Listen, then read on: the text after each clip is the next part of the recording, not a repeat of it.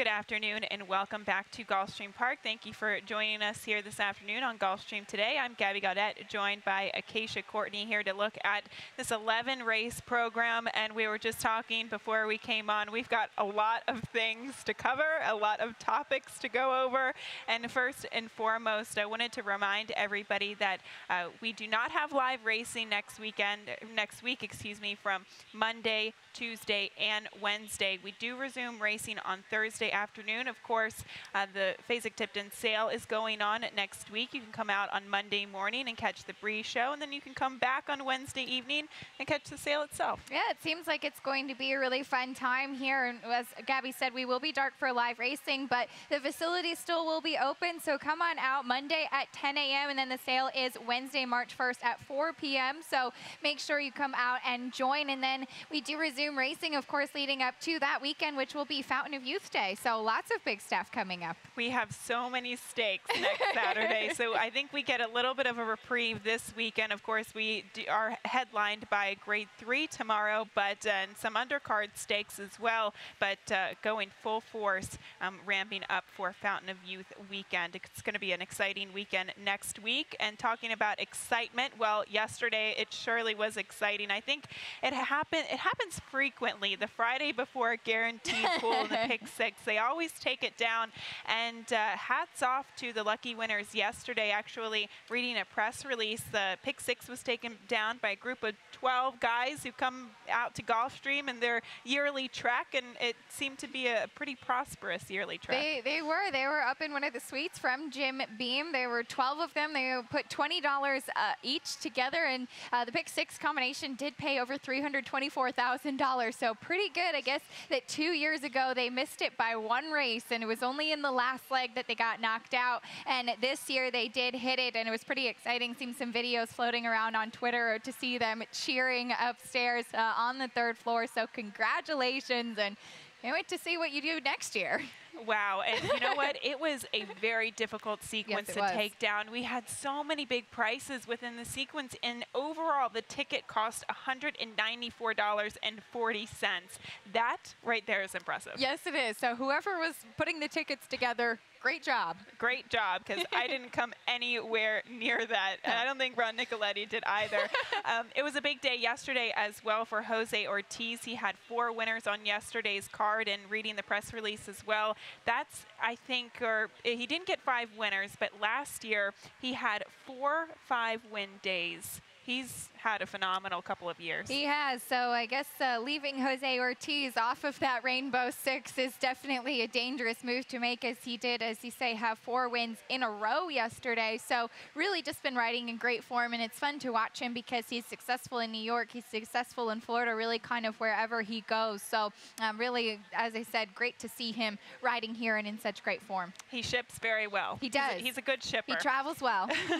Well, we'll get to looking towards tomorrow afternoon. Of course, we have 13 races on tap, 3 stakes, 1 graded stake. And I wanted to mention some of those guaranteed pools. We will have guaranteed pools tomorrow in the late pick 4. That is a $350,000 guarantee.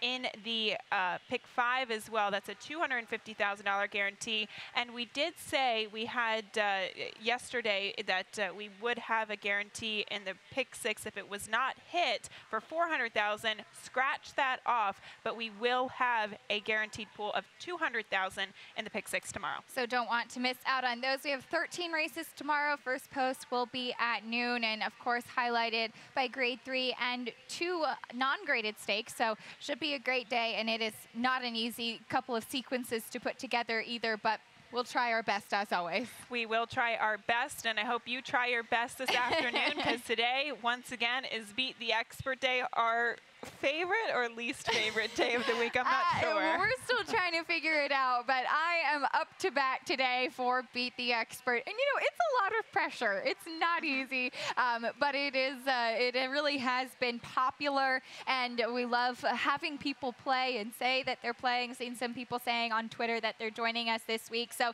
you have until first post today, which is 12:35 p.m., 66 minutes to first post to get your picks in. 11 races today, so go to our Facebook page or Gulfstream Park website. You could win one of the great polo shirts that say, "You beat the expert." And I thought especially the latter half of the card is really competitive, and it's going to be a tough beat the expert day, but best of luck to you, Acacia.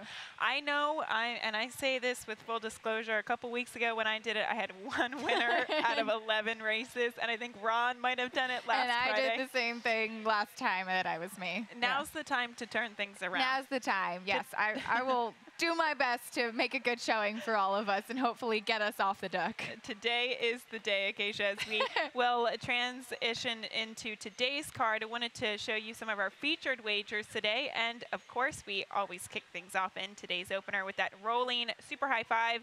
24.04 in that carryover in race 1. Race 1 also starts the 50-cent early pick 5. Acacia will have a ticket for that. Moving right along to the Rainbow 6. That does start in today's 6th race. Again, just mentioning taking it down yesterday afternoon. So we start from scratch today in the Rainbow 6. And that late pick 5 does start in race 7. That is a 50-cent base wager. We'll have tickets for all of those featured wagers. But today, we are fast and firm on the turf with 11 races, and we kick things off at 12:35 p.m. first post. And it was a quirky day yesterday in terms of winners. We had a lot of big priced winners. And I would say that the track, both the turf and the main track, kind of shifted. We saw it really favor maybe speed types, especially on the turf, a couple weeks prior to yesterday. But I thought yesterday it was pretty fair. It was, and excuse me, we did have some pretty significant rain a couple days ago, so was taking that into account, but you can see we are fast and firm again today. Definitely think that the turf course, and probably the main track as well, needed a little bit of the rain, and it did look fairly even across the board yesterday. Let's go now to that 50-cent early pick 5, Acacia. Let's see your ticket. All right, give you a look at my ticket in here. Trying to keep things affordable. I do have a single, just 2 deep here to start things off. 4 deep in the second race, 2 in the third, and my single will come with breakaway in the 4th race for Armando de la Cerda. Hope that this mare can get the win in here today, and then 4 deep in the 5th, $32 today.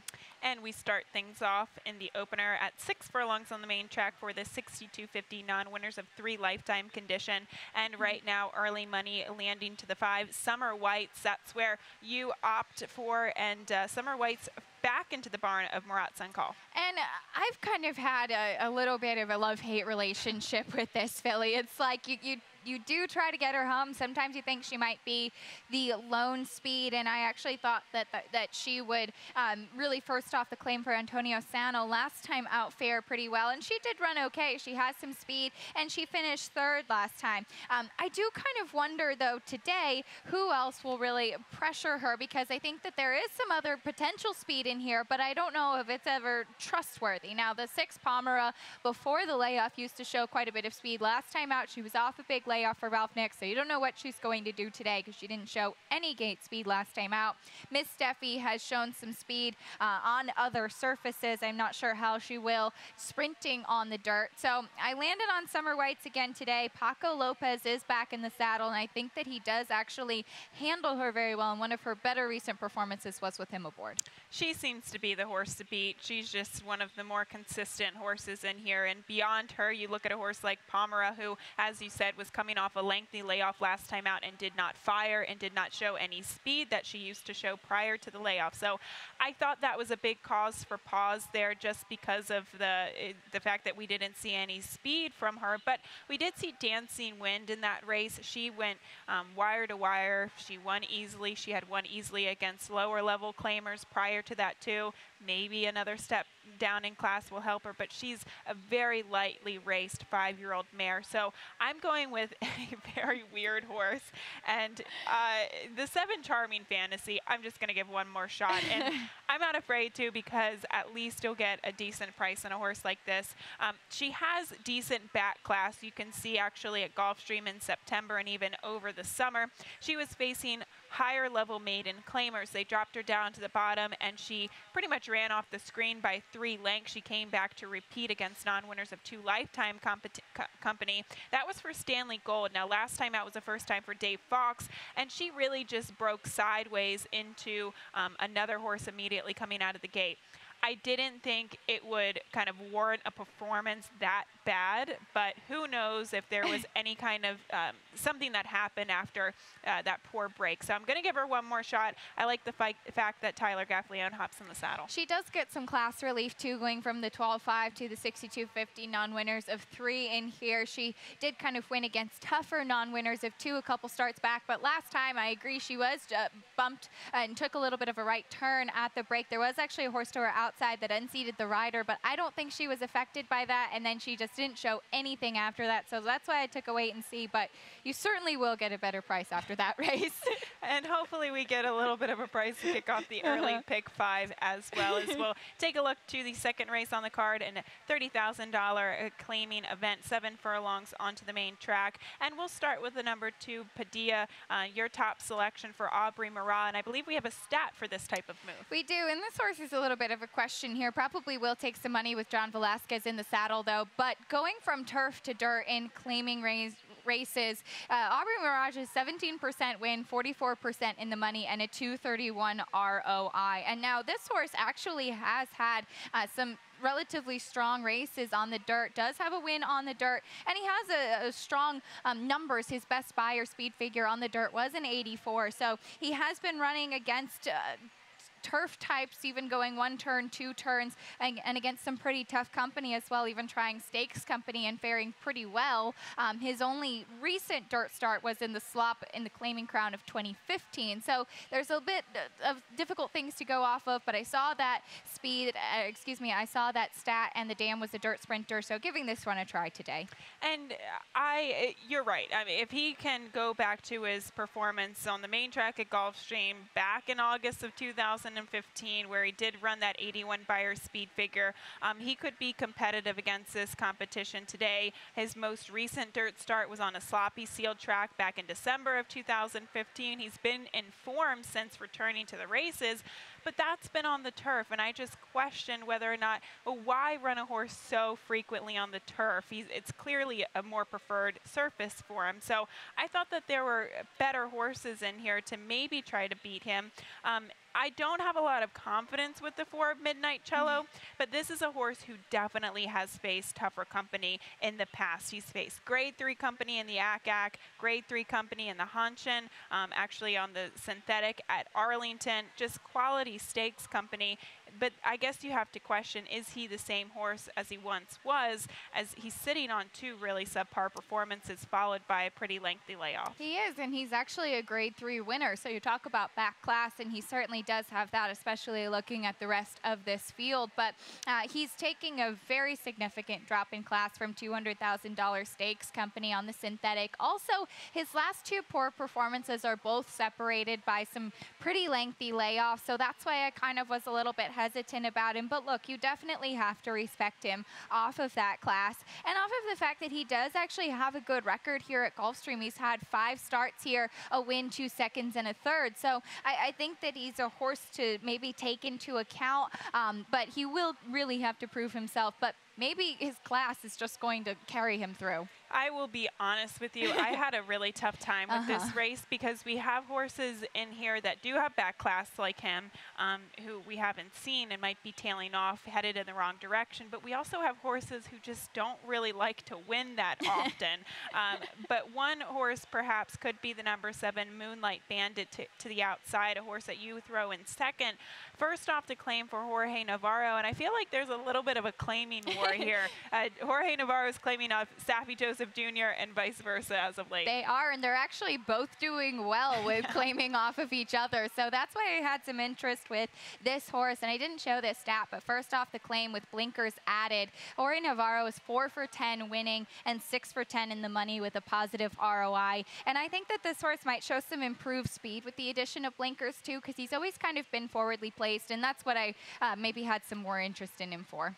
This is a wide open field. Even the great Casby comes out of a sneaky bad trip. He was kind of stuck down on the inside rail and didn't really have a lot of room to run. Somehow he found a small seam, but the successful horses were closing out in the center of the track. And we've been kind of talking about how Jorge Ruiz has just how great, and he's been riding in such great form, especially for Louis Duco. So maybe another horse to consider at 15 to 1, but a very competitive second second race, and you can see we've got like a rainbow on the bottom of the screen. And there's only 7 horses. It's not even a big field. So maybe if you can go a little bit deeper in that race, it might be one to do it. If you have an opinion, well, then by all means, bet away, because I don't really have a strong opinion in that particular race. We'll get to the third race on the card, a maiden 12,500 event, 7 furlongs there onto the main track. And Acacia, you land to the outside. A horse's name that I don't like, Poopsie Doopsie. It's a very, I don't know, for this 3-year-old filly. But anyway, for trainer Dave Brady, she had a tough post last time out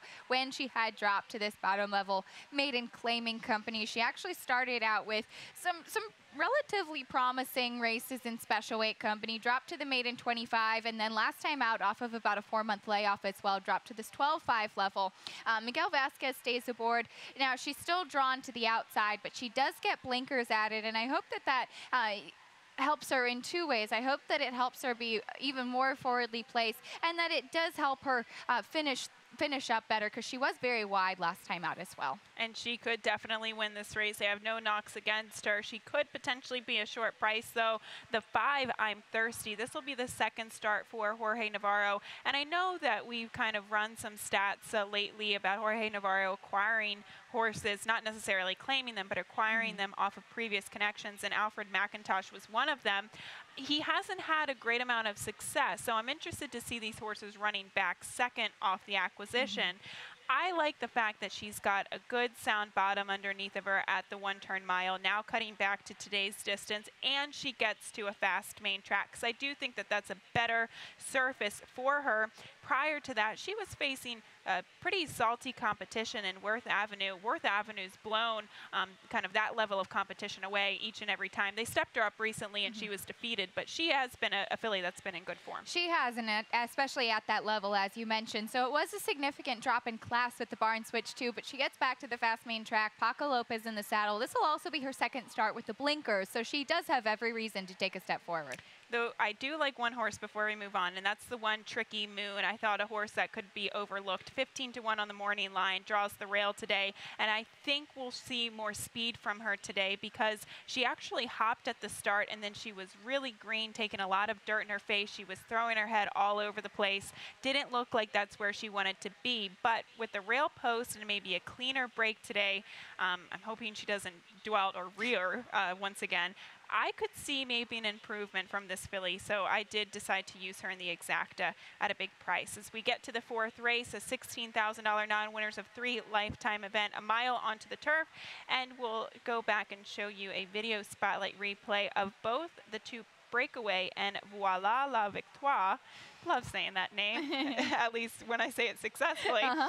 We see the 3 Breakaway getting into some trouble there behind horses, but we also see the 8 Voila la Victoire way on the outside, and I thought that she kind of made a little bit of a premature move. After that, she was wide, not really saving any ground. You kind of saw 2 horses.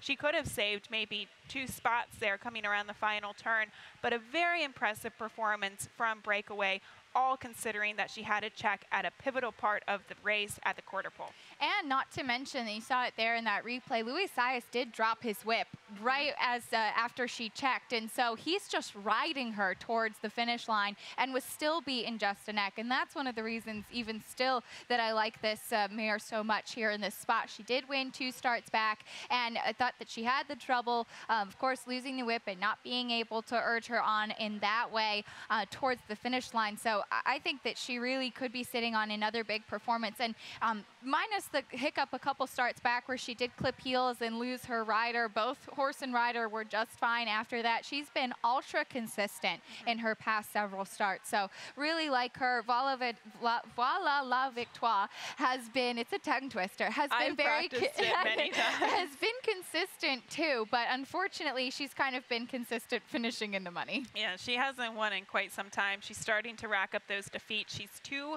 for 20. Her last victory was in April of 2016 against non-winners of 2 for 25 at Aqueduct. So I did bump her down a little bit lower on the ticket, but a horse that you and I both liked at a good price is the 4 Ali Cruz, who I thought last time out, stretching from the 7.5 to the mile distance, overall, it was a pretty slow pace going the mile, and she looked like she was ranked kind of the first half of the race. Hard to settle. I think it's going to be a different circumstance today, and it kind of had to dig through her PPs a little bit, but I do think that she's capable of running a race that you could put her in for some exotics. I totally agree. I think that if you do kind of look back and maybe cross off some of her races, then you are able to see that you're left with a horse that perhaps does fit this level of competition. And she will be, I think, a little bit closer to the pace because it did look like she wanted to do more early last time out. Well, that is race 4 as we turn the page to the 5th, an allowance optional claimer. We're going 7 furlongs onto the main track, and we kind of see things similarly, but a little bit differently in terms of order. You did go to the 2 Conquest Super Step here for Mark Casse, who I believe we have a stat on. We do. I used this horse in second. I couldn't end up putting her on top. I do think that you have to respect her, but we'll show a stat on trainer Mark Casse. Going from route to sprint on the dirt after a 61 to 180 day layoff. It's just 4 for 21, and it is a negative ROI just of 78 cents. And this horse, she used to show quite a bit of speed, and she definitely has some back class, of course, being second by just ahead in state bred stakes competition back at Saratoga in 2015. And then she's kind of been running okay, consistent races.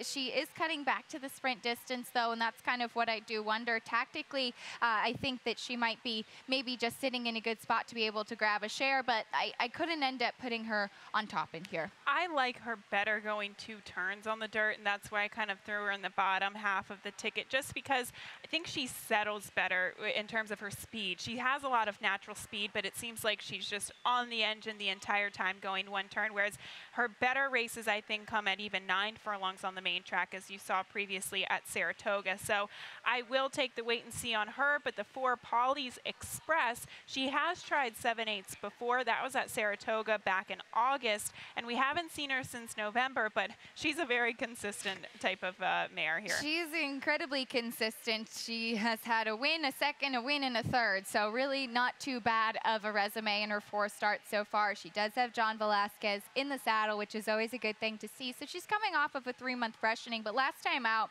and even looking at her by her speed figure, she's been pretty consistent too. Now, it does seem that maybe after a big win, she might regress a little bit, but last time out, she finished 3rd, and it was behind a horse named Indulgent, who did go on to win her next 2 races, getting an 84 and an 82 by her speed figure, respectively, and then those next 2. 1 of 2 in here for Ralph Nix. He also has the 1 Crowning Affair to the rail, who's been relatively consistent as well, but I did prefer Polly's Express. And if you see Polly's Express and the numbers that she's been running, they're kind of much better than the rest of the field, but she has only 4 races, and she is a 5-year-old mare, so she's had a lot of starts and stops throughout her career, so I would say that that is really her own negative here on form. But the 6 Curlin's Image, she is a winner at this distance, and that actually came 2 starts back when she broke her maiden. Now, I am on the fence about her, but she is 5-1, and she's an alternative to the favorite here.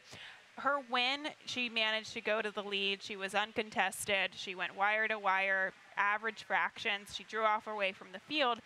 I don't think she's going to get that situation today. I think there's a lot of other horses in here that have equivalent or even faster speed in here, and she was kind of on the engine last time out. But I like the fact that she's proven herself at the distance. She's outside of most of the speed, so she could probably just let everything kind of unfold underneath of her. And I think that's kind of what she'll have to do, because she does look like the main horse in here that needs the lead. While there may be some other speed types, I think that she is way more comfortable when she's on the front end. So she will have to be positioned in the right way by Nick Juarez in here. Well, that is races 1 through 5. That early pick 5, we're going to step aside, take a quick break, and when we come back, we'll tackle the 20-cent Rainbow 6 and the late pick 5 right after this.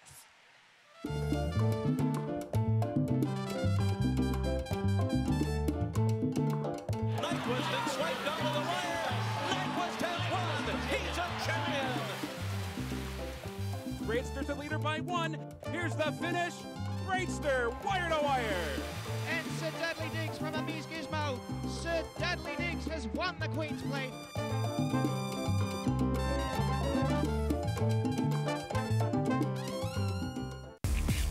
Saturday, March 4th, the road to the Triple Crown continues at Gulfstream Park. Don't miss the country's top 3-year-olds compete in the Grade 2 ExpressBet.com Fountain of Youth Stakes as they continue their journey to Derby glory.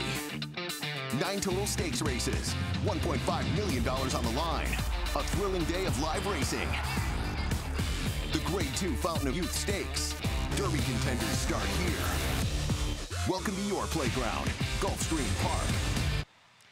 The Fountain of Youth is coming up. That is next Saturday, and 'tis the season, Derby prep season. Everything is kind of falling into place. Really excited about that too, but really excited about the 20-cent Rainbow Six today. It was taken down yesterday by 12 very lucky individuals, so we start from scratch here today, but I did come up with a ticket, and I did find a single today. Today is $57.60. My single doesn't come until way later on the card, and that's the number 3, Sean, and still that is guesswork because the horse has never tried the main track before, but it is a Todd Pletcher horse, and in Todd we trust sometimes.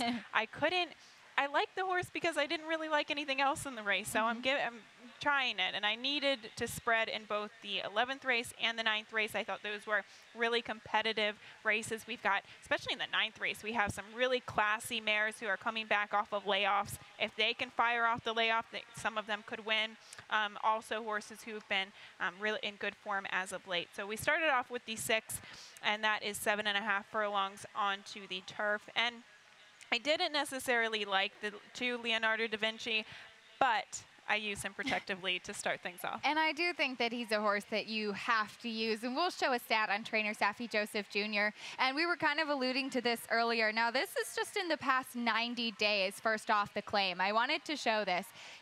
It's either win or they don't win. So he's 5 for 9. Feast or famine, It's feast or famine, but he's 5 for 9 first off the claim just in the past 90 days. So he's been very sharp with the horses that he has claimed. 56% win, a positive ROI as well of 262. And I did also look up that horses that he's claimed and Javier Castellano climbs aboard. They're 2 for 2 together first off the claim, also just recently in this meet. So it definitely is something to take note of, and I think you're doing the right move of not leaving this horse off your ticket. I don't know if he has to win today, but I do think you have to use him protectively. He is one that I've liked for quite some time, and I picked him so frequently. I didn't pick him last time out, and he won. But I think the reason why he won was he sat a beautiful trip under Julien Leparoux, stalking right behind 2 horses who were dueling in front of him.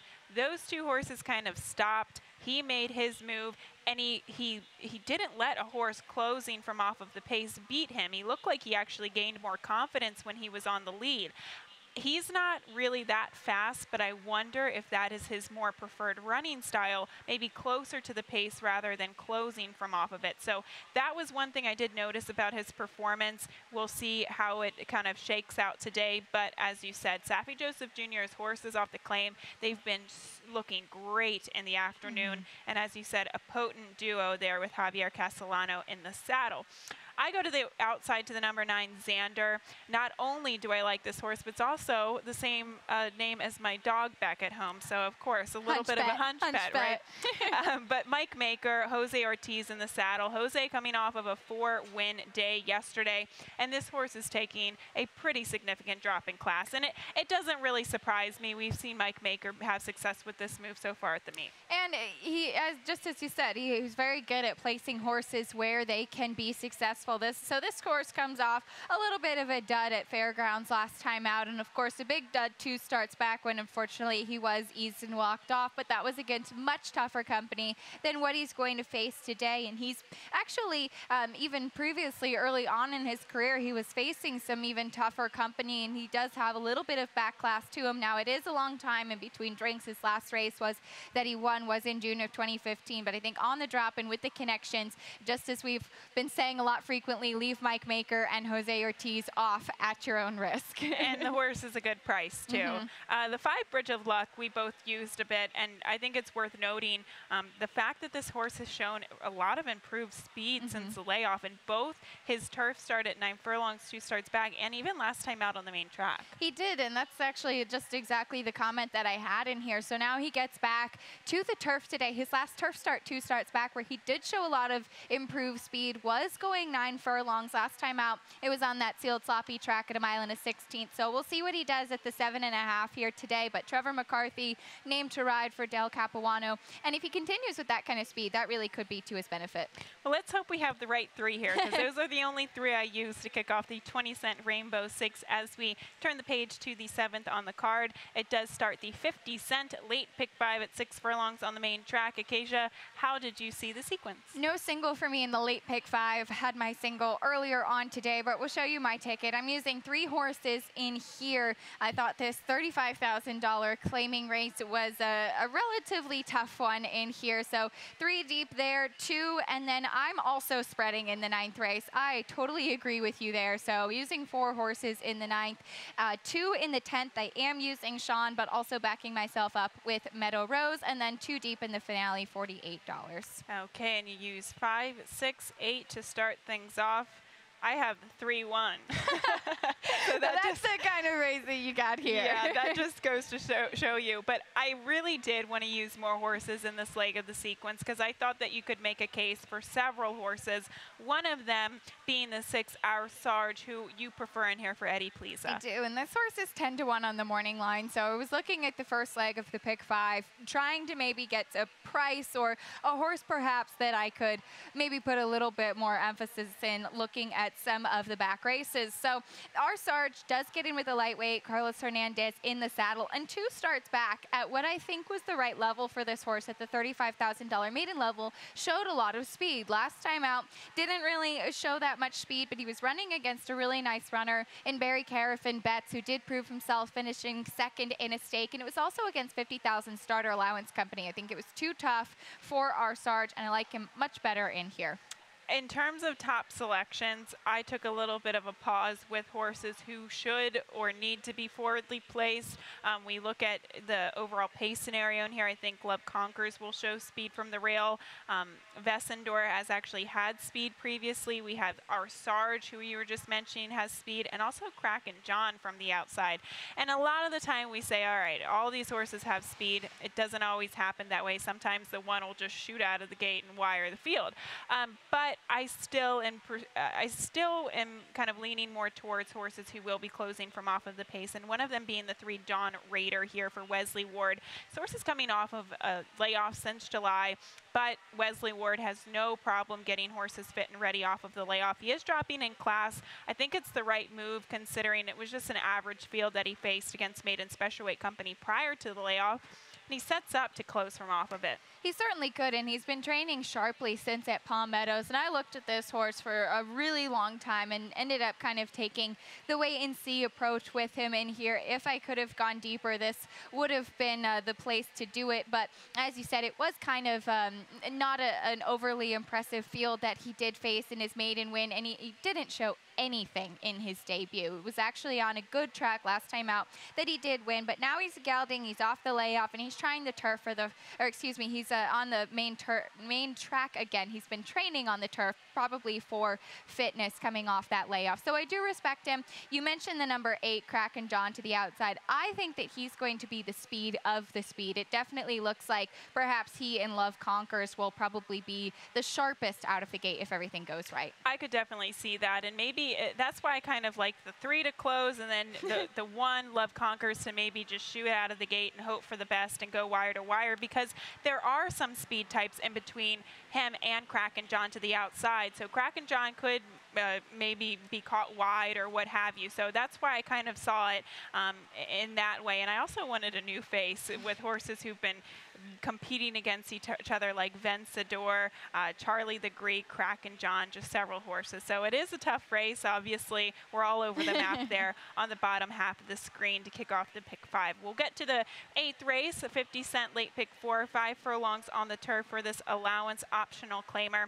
And we'll start off with a performance that we saw both Scuba Sue and Ela come out of. This was 2 starts back for Scuba Sue, but it was actually Ela's last performance. She's been freshened since the 5th of January. And this was a race handicapping. We were thinking, all right, there's going to be a crazy amount of speed in here. They're going to go winging and dinging on the front end. And honestly, all that happened was Ela and Scuba Sue went to the front end, and they didn't go that quickly. They went 22 and change, 46 flat for the half too. I thought it was a good performance from Ela. The reason why I think she could turn the tables today, she doesn't have to draw the rail today. She doesn't have to draw the rail, and as you said, she has been freshened, while Scuba Sue has had one more race after that. She did finish a very respectable second last time out, and she was actually kind of cool on the tote board too, considering her consistency. So I respect both of these mares in here.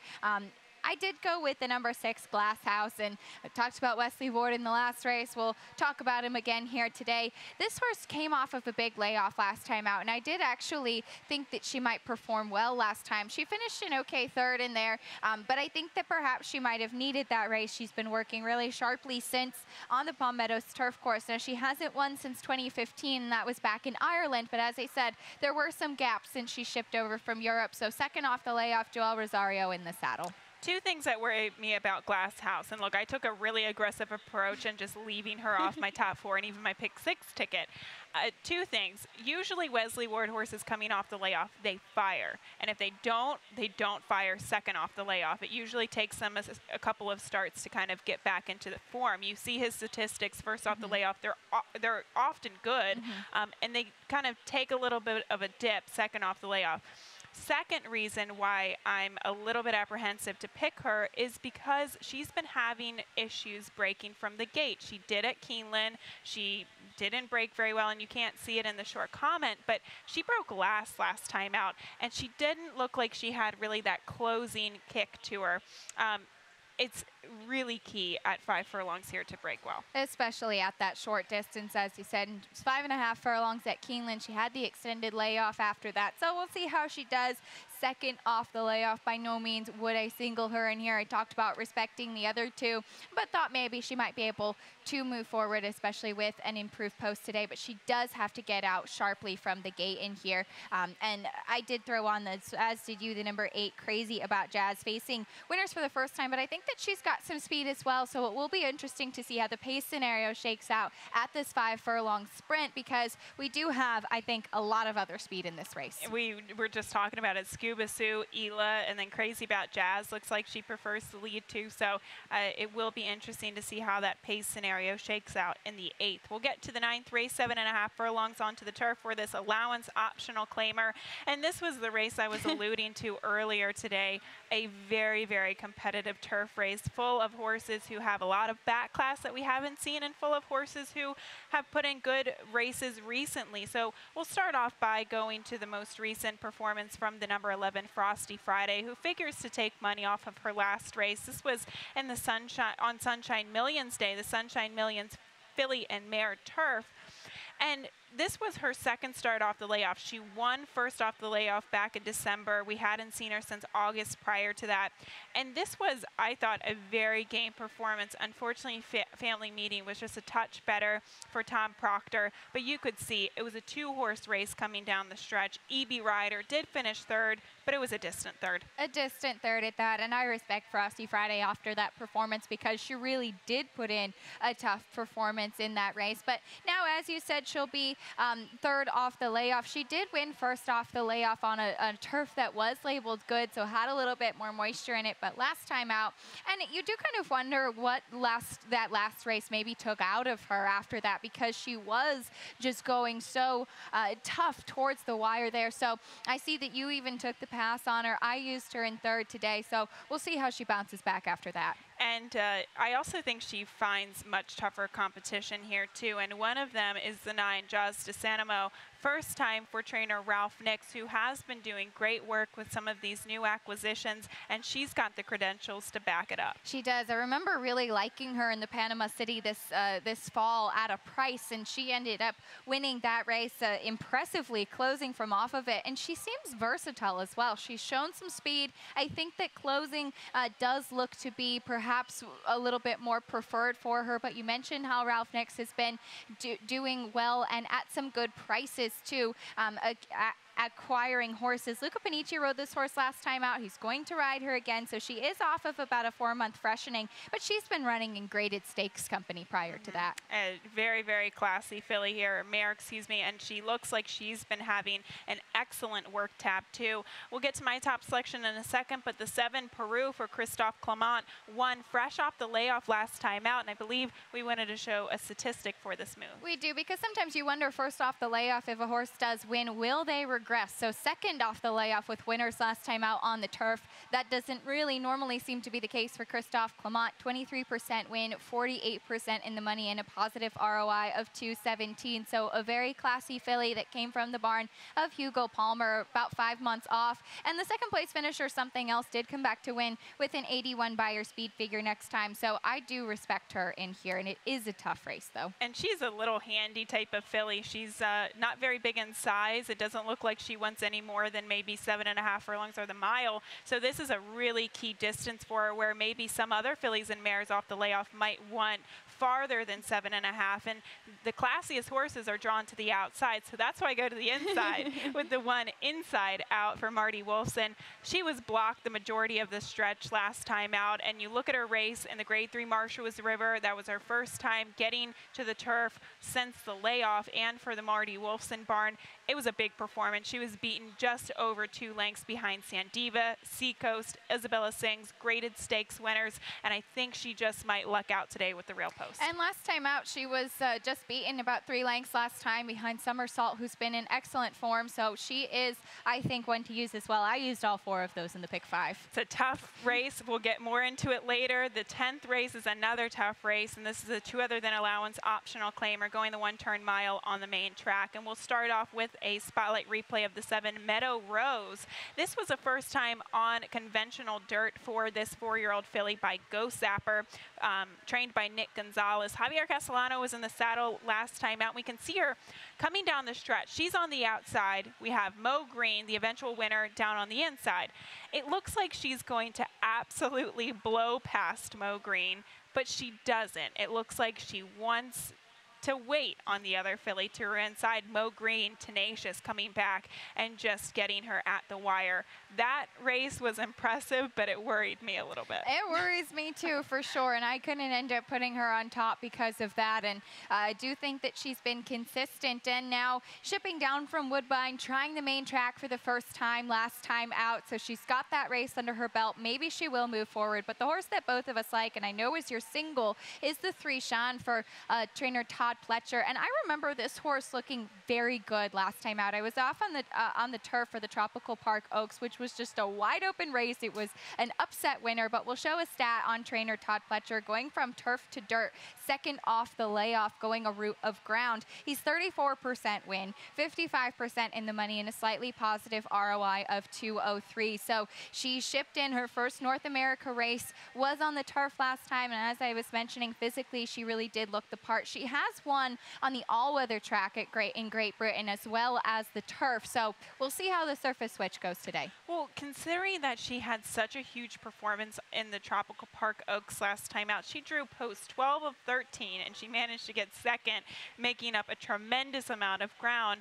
If Todd Pletcher thinks that she might be better on the dirt, well, then I trust him, because her work tab has been really solid too. Her most recent work at Palm Beach Downs was 48 flat the 19th of February, and according to Mike Welsh in the Clock Report, that was actually against Neolithic. So some really a nice partner there in the work tab, really nice works too, and I don't quite trust anybody else in there. So I did have confidence there. I am interested to see though the 8 top decile come back to the main track. She was one that showed a lot of promise earlier in her career, obviously second in the Breeders' Cup Juvenile Fillies behind Take Charge Brandy. So I don't know if she's the same horse, but I'll be interested to see her come back. And to quote you, that was back when Rosie Napravnik was riding. So it has been a while, but she does come out of Grade 2 company up at Woodbine last time out. We'll take a look at today's nightcap, and that is race 11, going the mile on the turf for this non-winners of 2 lifetime claiming event $30,000 tag. We'll show you a spotlight replay going back where several horses come out of, and we see Magician's Vanity, who just doesn't really like to win most recently, but the one Kate missed was who I kind of wanted to focus on because she actually broke pretty sharply coming out of the gate, letting everybody else surround her. Maybe that was instructions that, yes, let's get this filly covered up. Well, it didn't pan out too great going into the first turn because it looks like she's fine here, but then she gets into, she gets in a little bit tight, and then unfortunately she has to continue to check. It looks like Jose Lezcano is kind of looking around, seeing if he can check her and not shut off the path of other horses. After that, she got extremely rank, and she just kind of faded from there. We can see her very wide. We saw Magician's Vanity picking up the pieces there, finishing third, and also Kantira finishing second. Out of this race, I want the horse that had the most trouble, so that's why I went to the number 6, Kate Mist, first off the claim for Jane Sabelli. And that's totally fair in there. And maybe I'm a little bit salty because I did pick her last time out, and she had all of that trouble. I thought that she looked very unsettled after that trouble, just as you had mentioned.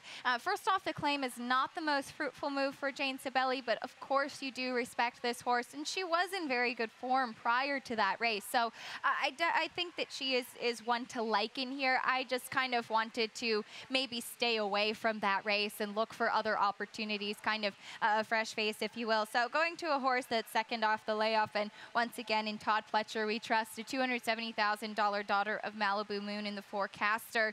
Leading rider Louis Sayas in the saddle came back last time out, and she didn't really fire too much last time, but she does get the addition of blinkers, which I really like, and second off that 7-month layoff. And we could definitely see her win. The 8 Any Given Trace was a horse I'll show some attention to. First off the layoff, she was a good second behind the winner Judy's Chance, who came back to win a starter allowance next at Tampa, getting a 77 buyer speed figure, so she really improved out of that race, and I'm hoping Any Given Trace can do the same. We are just about out of time. Actually, we're past time for those 1 through 11 races, but I think we did a good job getting to everything. We had a lot of topics to cover this afternoon. As always. As always, it is Gulfstream Park of the Winter. We're going to take a quick break. We'll be back for those 11 races, but up next, Pete Aiello with those scratches and changes. Good luck. We have to take care of these horses that, give us so much joy. Being accredited